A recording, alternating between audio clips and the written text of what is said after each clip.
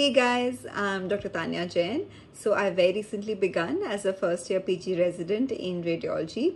I'm here with the part 2 of how to revise your second year subjects quicker with pharma and micro. So I've added a timestamp and more about me in the description box below. So you can check that out and it will help you navigate better if you only want to see a particular subject. Starting with micro. So micro will fetch you a good 10 to 12 questions. Now, it may not be as much as path or pharma for that matter, but it is a considerable amount and you can definitely do it along with the antimicrobials of pharma. Because micro questions come very integrated, like small clinical vignette histories, and you will have to identify the organism or a specific toxin or even the drug of choice. So, साथ में कर लोगे तो जल्दी हो जाएगा. Secondly, if micro is a very problem area for you, I would really recommend Dr. Preeti Sharma from Unacademy and specifically her Kickstart Morning Session series. So it's like one class every day and a current session is going on before this upcoming NEET PG, or you can also check out her previous classes and for some specific micro topic if you want. And secondly, your vibe. Vibe from DBMCI was a very good collection of last minute images. मतलब जो एकदम last day पर देख के जानी है in a quick way, and they will definitely fetch you marks in both NEET PG and NICT for that matter. So because micro is so pictorial, so many slides, eggs, worms, everything comes. So just have a look at that if you have the time right now.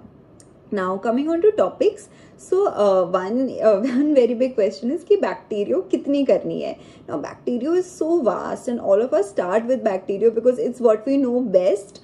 And वो उसमें हम इतना delve कर जाते हैं कि bacterio is never ending, वो ख़त्म भी नहीं होती है and we forget that there are so many other units of micro that are frequently tested in the exam. So it's not that bacteria won't come, it's just I personally feel that the yield of all other topics combined is equal to that or even more than that of bacteria. So it's a good idea कि पहले बाकी के जो छोटे topics हैं वो cover कर लो and then do bacterio. And bacterio में भी I feel doing your simple staph strap and all, मतलब ये सबको ऑलरेडी थोड़े अच्छे से आते हैं. The trick is to do those organisms that we deliberately left out in our second year profs, and because that's what they keep on asking, you know, like leptospirosis, listeria, etc., even rickettsia a lot in NICT. So you can go along with this strategy in this last part of your revision.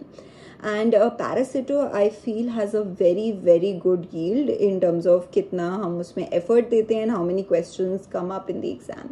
So parasito में you have to do everything starting from the vectors of all diseases. Vectors are very commonly asked, and your images of worms, eggs, microfile area की those sheathed, unsheathed, everything comes in the exams. Cycles is more important for NICT for sure than NEET PG, but they can still feature and it's a good idea to have a look at them. Secondly, mycology is also very high yield, and with the recent times as well, mycology comes a lot in the exams and it's a good idea to integrate it with derma because your superficial mycosis wala part gets covered by your derma micro both, and they are also frequently asked questions, so वो उसके साथ कर लेना. Then again virology, and in virology especially general virology is very important.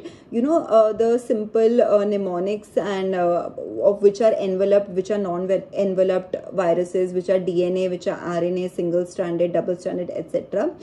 In marrow there is a very good class on general virology, so you can do that because it has easy mnemonics. Even in the pearls you can find those easy mnemonics, so definitely do that and a lot of your virology will be covered. Obviously individual viruses are important, especially arboviruses and various others, so आ तो कुछ भी सकता है, but general virology छोड़ के नहीं जानी है, easy questions है. Again, STDs, I have said that previously also that they have to be done from gynae point of view, from PSM point of view, from derma as well as micro, and you have to know their clinical features very well कि किस में painful ulcer है, किस में painless ulcer है, you know, which side there is unilateral lymphadenopathy or bilateral lymphadenopathy, everything, and very small details, tricky questions come in STDs, so definitely do that as well as your kits, very important. Then again, like I said, bacteria, and bacteria may do the important list for sure. Like toxins is very commonly asked, so sub ki aapko toxins, virulence factors should be on your tips. And culture media also, there will be lists in your TND or on Marrow, any platform you will get these lists, so ye kar lena. Again, like I said, rare diseases like leptospirosis and all are featured heavily in the exam. And you know, your microbiological tests and all also come, like dark field किस में use करना है, plasmodium के लिए कौन से tests हैं. So in general microbiology oriented tests are frequently asked, so ये एक बार देख लेना. Other than that, your simple clinical questions of, you know, which organism is most common post burns, post transplant, or your practical microbiology questions, so they do feature in the exam. Now lastly, immuno I feel is a bit dicey कि कितना करना है immuno में. Usually questions are simple enough and काफ़ी लोगों को मतलब they are on their tips, like antigen antibody reactions, you know, your phenomena, prozone है कि postzone है, those simple diagrams of radial immunodiffusion etc., what you name them, or MHC complexes, sometimes, you know, classes of antigen antibodies. So these all questions come and they're easy to do. Immunodeficient disorders can come, but it's definitely more important for NICT, and there's a very good class by Zainab Vora ma'am, so you can do that as well. Now coming on to pharma, so pharma fetches you a lot of questions, 15 to 20 for sure, and I feel ये सबसे integrated subject है. It is integrated with almost you know, if not all, most of the subjects. So if your pharma is good in general and your concepts are well, you can definitely score better in NEET PG. If not, you should work on them in these last days.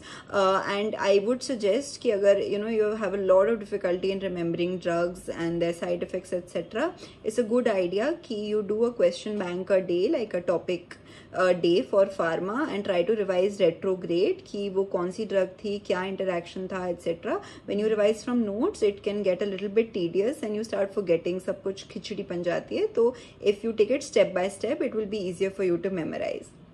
Now my basic notes were from Dr. Gobind Rai Garg back in second year only, and they're very good for, you know, building your basic concept and basic drugs. So definitely you can revise that if you have them. But it is also important to revise your TND and especially DVT in this last time, because it will have updates and it's a shorter source for revision. And it was very good in my time to you know, just go through even the new drugs and the most importantly tested ones. So ये revise करके you can definitely go. Now coming on to a few topics, so although I have listed out a lot of them and इससे narrow मैं नहीं कर पा रही थी because pharma में literally कहीं से भी कोई भी drug आ जाती है, but what I've noticed is that it's usually the level of the question is moderate. They may be a little bit tricky, but they don't usually ask बहुत कोई difficult rare phenomena or very rare drug. So ऐसी चीजें नहीं पूछते. Medically commonly very important things are what are asked in pharma. So general pharma is one place जो सब छोड़ जाते हैं. जनरल फार्मा प्लीज मत छोड़ना. अगर अच्छी है तो छोड़ सकते हो, otherwise questions do come of course in NEET PG but NICT as well. So formulas you can definitely revise once in your notes from your TND anywhere, like, you know, your volume of distribution, dosing rate and etc. ये सब बहुत commonly पूछते हैं. Then something that is coming up again and again is prescription writing. Now I don't you know, think so that you need to read so much about prescription writing. They are very common sense questions, and as interns you must have done this a million times. It's just you need to know कि what is the correct way to do it. So very quickly you can go through your practical notes once if you really are weak in it. Otherwise सबको आती होती है, free के questions है. Then your drug inducers, drug inhibitors, very commonly asked. You can see the list कहीं से भी, notes से, marrow से, कहीं से. Then even your graphs of potency and all come. And clinical trials especially you should do with the recent interest in how the vaccines were cleared and everything. So clinical trials is an important area जहाँ पे questions आते हैं.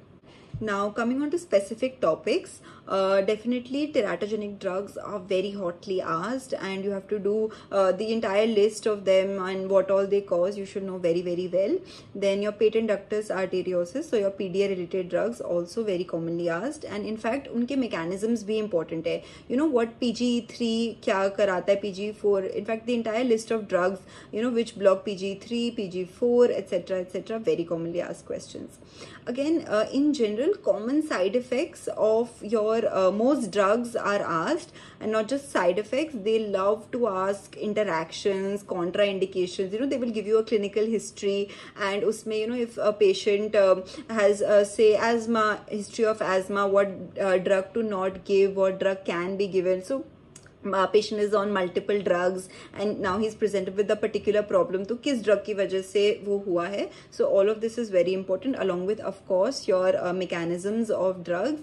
They frequently ask questions. Then among drugs that are commonly asked is like, you know, your CVS में beta blockers, antihypertensives. Then antimicrobials is definitely important, so वो तो आप micro के साथ देख ही लेना. A lot of questions come, simple questions, but a lot of them feature in your exam. Then diuretics, antidiuretics, another area in which a lot of questions are asked, you know, integrated with nephrology. तो ये करने ही करने हैं. Then endocrine also people leave out, so endocrine will fetch you good marks. Any medicine के साथ ही कर लेना, especially your calcium part. Diabetes, thyroid of course is important. OCPs, repeatedly I'm saying OCPs do come a lot from gynae, PSM, pharma, all three. So हर तरफ से एक ही बार OCPs में सब कुछ निपटा लेना. And coming, if since we're discussing gynae, PPH drugs are also commonly asked, especially their mechanisms, how many times you can repeat them, you know, and their specific doses. All of this is very important. Then CNS in general is important. Lithium is one drug जो बार बार पूछते हैं, so it's a good idea कि psyche से भी आप lithium कर लो, and pharma से of course. Then even anti-cancer drugs, पहले only NICT was asking a lot. NEET PG now is also asking anti-cancer drugs, but it's not in that much detail. Mostly it's like simple drugs का mechanism of action you should know, कि DNA synthesis inhibitors कौन से हैं, and you know DHFR inhibitor कौन सा है. So ये सब आना चाहिए, ये सब बहुत पूछते हैं. Then definitely the list of which drugs are nephrotoxic, which are hepatotoxic, कहीं पे भी मिल जाएगी, and it's mostly your you know, the knowledge you have accumulated over the years. You sort of know कि कौन सी nephrotoxic है, कौन सी hepatotoxic है, but they are very commonly asked. Again, glaucoma drugs, very commonly asked. ये भी you have to do from Ophtha, Pharma, both, and almost हर साल there is a question related to glaucoma, anti-glaucoma drugs. Then again, GIT does get questions, and we leave GIT from all aspects. जबकि GIT छोटा topic है and you can do it quickly, and उसमें medicine, pharma, path, surgery में तो बहुत ज़्यादा आता है, but medicine, pharma, path also comes a lot. So you can definitely do your एंटीएमेटिक्स, प्रोकाइनेटिक्स. इनके ना mechanisms of actions and there specific side effects come. Also peptic ulcer disease very commonly asked, तो ये कर लेना. Now recently update, there were a lot of updates in the regime for TB. So although इतना detail में अभी नहीं पूछे about the new updates, but it can definitely come because it is a recent advance. And in general TB drugs का mechanism of action, side effects, everything about TB, we are in India, so everything about TB automatically becomes important. Now coming to this big question mark of COVID drugs का क्या करना है. So although the last NEET PG was like socially distant from COVID and there weren't many, or you know, if at all, like any significant questions on COVID, but definitely basic drugs तो पूछ ही सकते हैं, especially mucormycosis की.